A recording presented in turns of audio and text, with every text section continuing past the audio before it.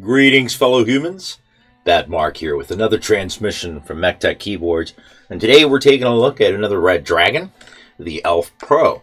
Now, I previously reviewed the standard Elf. This is one of Redragon's first. I believe this one's the second or the third. I don't know what order exactly they come out in. I'm thinking of just the order that I've received them in. But this is actually, for the price, I thought it was a pretty good keyboard. Sounds decent stock, is well dampened, and I think it's going to lend itself to some good modability. It is on my list to come back to mod, so I'll have to, as I see that the construction appears to be very similar. I'm thinking this one just has the battery, but it also has some different switches and some transparent keycaps, as well as what looks like might be a translucent case. We'll have to see, but I'll go ahead and share a link for my original Elf review, and today we'll go ahead and take a look at the Elf Pro from Redragon. As always, this keyboard was sent out to me by Redragon in exchange for my honest review. They have always been very thankful that I'm honest, yet not mean about it, and I do my best to do that. I'm not trying to, I understand that a team of designers, people put some effort into this. So each product, I feel, deserves, its fair shot. But obviously, if I find things that I think are issues, I am going to point that out. But I do my best to do it in a, non-patronizing way. Things happen, projects, can run over time or run out of money, or deadlines be moved up, or anything that can happen in, the business world. So I appreciate when companies work with me and send me out products. It gives me the ability to review more products, as well as remain honest about the products that I'm reviewing. Anyway, so today we're taking a look at the Elf Pro. It is a 75% without a knob, which is almost rare nowadays because so many keyboards seem to just add a knob and or a screen. But it's a regular 75%, slightly exploded arrow cluster, as well as the navigation row with the delete button where you would usually have the knob. And it's got some clear, I'm going to guess they're PC keycaps. It is a hot swappable. It is, okay, so it is a transparent PC plastic, PC material, with clear keycaps and clear switches. And as with the regular Elf, this is also a gasket mounted keyboard. So these are the first few that have been coming out from Redragon as gasket mounted, which is a very welcome change. And if I'm not mistaken, I believe it also has a polycarbonate plate. Alright, before taking a look at the keyboard, let's see what we have in the box. We have a USB-C with an elbow to a USB-C, as well as a USB-C to USB-A adapter with a tail and a Velcro strap. We have the user manual. We have a standard wire and keycap and switch puller with the hole for your finger to provide more leverage. And we also have a box of spare switches, which I gotta say, I always appreciate when they include some extra switches and pre-builds. You never know when something could go wrong, and having a spare is always a good thing. Alright, so we have some crystal or clear switches here. They are badged with Redragon. So, oh wow, they actually sound pretty good.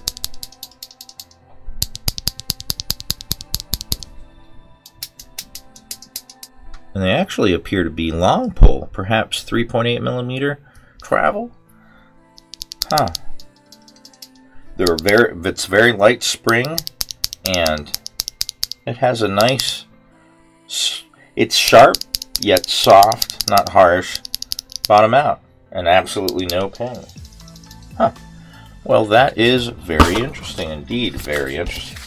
With the original Elf, there's also another Redragon switch. They're not really putting out the names to a lot of these, so I don't really know what it is. It's a bit of a heavier linear, but again, it has no ping whatsoever, and it matches bento, salmon, a couple of different colorways. So it's very interesting. I like what Redragon's doing. Keep it up, Redragon. It's appreciated. And just like the I remember the Elf was also wrapped up like this. It is shrunk wrap almost with some very strong plastic. Let's go ahead and take that off. Well, no one's going to blame Redragon for not properly protecting their keyboards. That it was a bit of work to take it off. But yes, we see similar construction as with the regular Elf. It does have a nice, I want to say it's silicone rubber pad, but I haven't opened these up yet, so I'm not quite sure. And it does have 4 screws on the top and 4 on the bottom so that it can be opened up.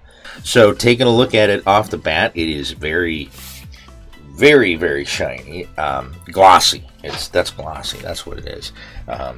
It is translucent. I wouldn't say necessarily fully transparent. It has a black tint to it. Obviously, it's darker where it's overlapping.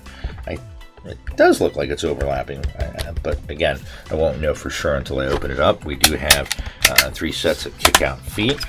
We also have a pocket on the side for the 2.4 gigahertz receiver, and it does say Redragon on it, so good. It'll be easy to find what it goes to. And on the other side, we have the USB-C port with the switches for 2.4 and Bluetooth. So let's go ahead and turn that on and see what the lights look like. Alright, well, obviously, it is very bright. There are a lot of colors here. Let me see what it says. Obviously, it has some really nice, bright keys. These PC keycaps do appear to be OEM. So, and we are dealing with north-facing LEDs. Alright, so, oh, that brought the switch with it. Again, we've got these clear Redragon, I'd say at most a 40-gram spring, but very nice linears that have 0 ping, and these keycaps that are polycarbonate as well, and they feel nice and thick. Oh wow, 1.4. That's decent, especially for them being polycarbonate. I thought they were a little bit thicker because I've gotten a hold of some keyboards with polycarbonate keycaps before, but they were really thin and you could bend them really easy. And these, I mean, there's a little give, but I'm not going to be able to bend this, not with my bare hand anyway. So let's see what we've got here for the stabilizers. Oh wow, these are, oh, there's the tiniest amount of wiggle, but they are on there quite tight. Very tight indeed. Let's see. Yeah, there's definitely good tolerances there. And we can look over and see that they are lubricated, but they're not like dripping in grease, which is great. I don't know how many times it's either no grease or just way too much grease. Like enough grease on one set of stabilizers for all the stabilizers on the keyboard. So that's definitely nice to see. I always like to check, but usually not going to find the ability to mount screw-in stabilizers on Redragon keyboards. Now we do have what looks like an IXPE pad in white, and we do have what appears to be a silicone rubber between the integrated PC plate and the PCB. And then of course we have our big silicone layer or silicone dampener for the bottom of the case. So we seem to have a pretty solid keyboard. Now let's check out the flex real quick. Now that we have lights, we can actually see, and it has roughly, I would say, about 3 millimeters of travel, maybe 4. So it's not going to be extremely bouncy or flexy, but we do have a gasket mount. So I'll be honest, when I first started coming across these transparent keyboards, my first reaction was they're gimmicky. But I have been using another one for a little while, and I actually like it. It's on a secondary PC. It's not one that I use every day, but I don't know, I just kind of get a kick out of it. Yes, the letters you can't really see, but when I'm dealing with a profile or a layout that I pretty much already know, I mean, these are very sensible. So it's usually not that hard just to, you know, feel my way around.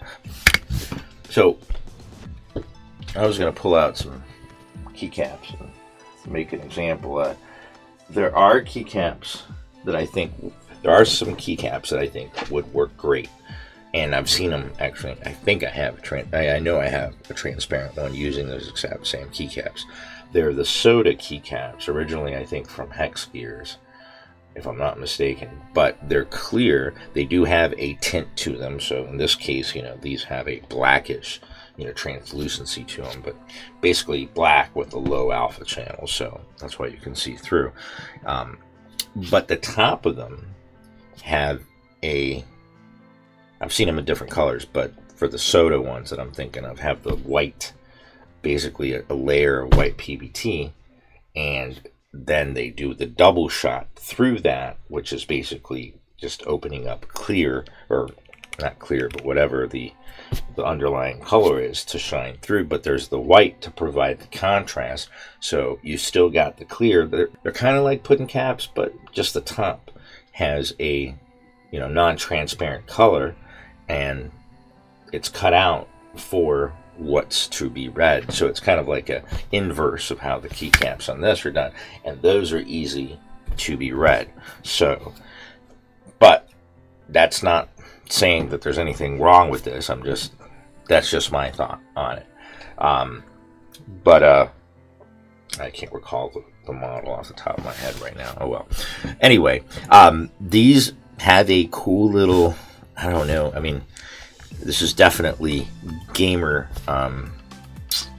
it's definitely directed at gamers, I would say, because it has ready for battle. So, I mean, most games are going to have some sort of, you know, battle to overcome, or actual, you know, first-person shooter, you know, and so the font reflects it, though I like it, even though it's more of a futuristic, it's bigger, and it's almost centered.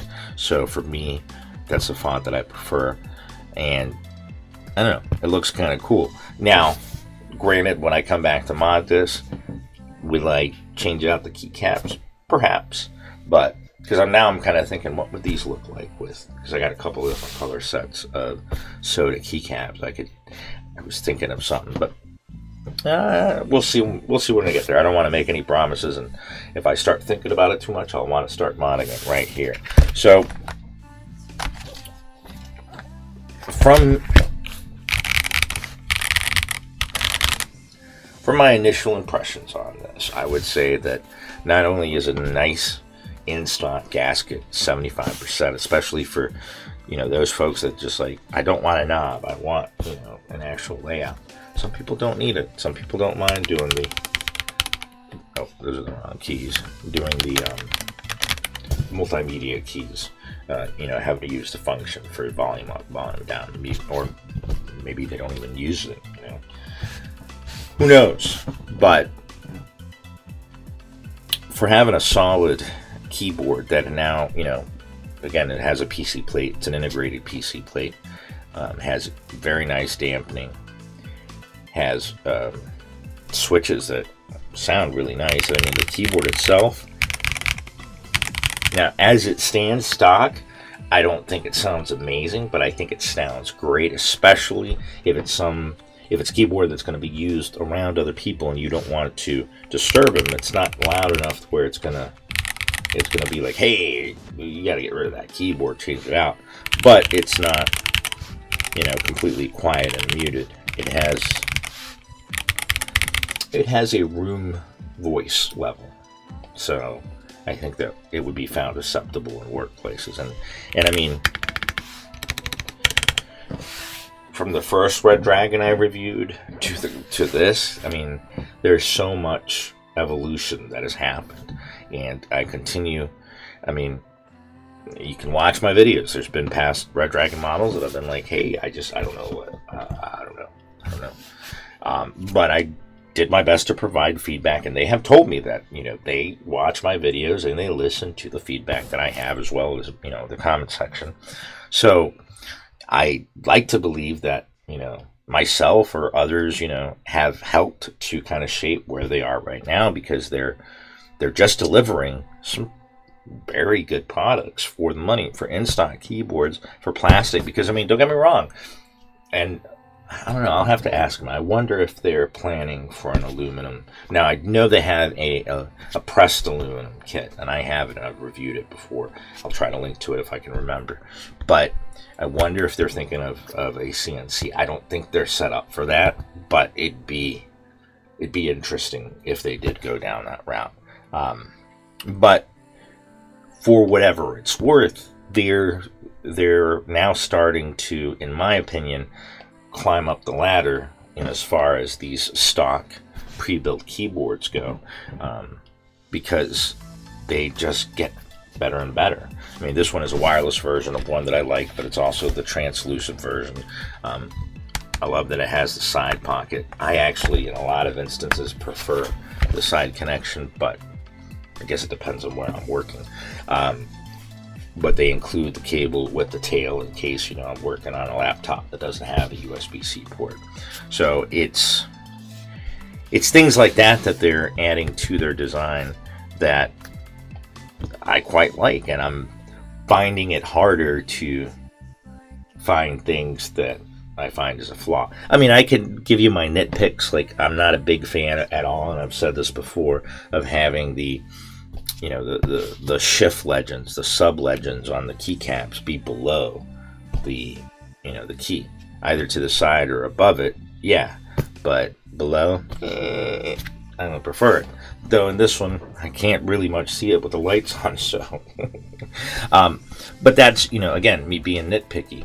Again, you know, doing an inverse with a solid color, especially like with this gold, that the gold had, you know, at the top had like a gold infill, and all of the writing was actually just a open, you know, or a window through, then I think that would look pretty cool.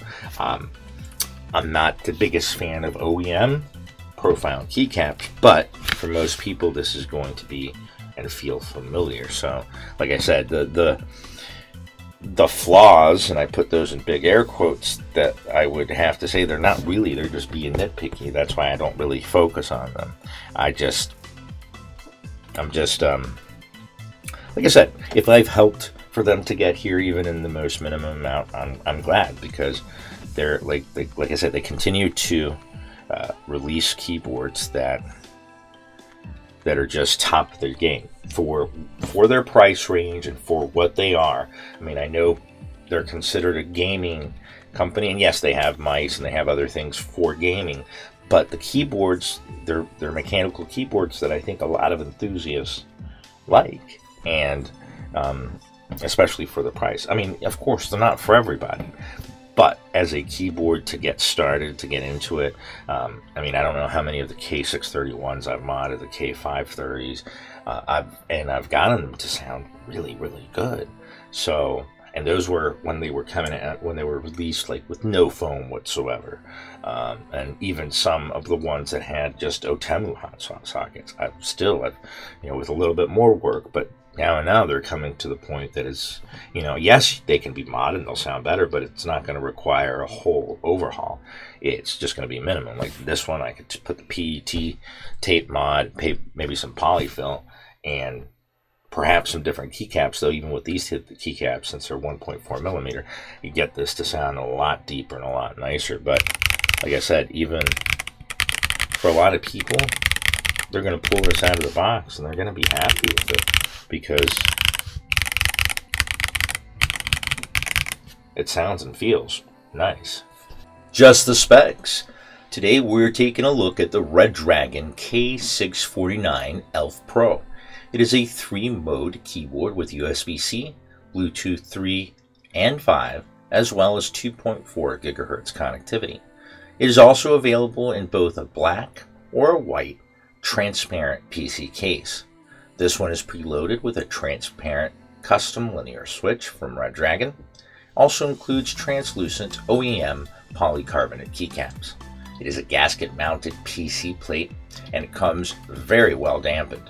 The battery on this keyboard is 3000 milliamp hours and it weighs in at 958 grams fully loaded. The front chin of this keyboard sits at 18.5 millimeters and the raised bevel at 23.5 millimeters.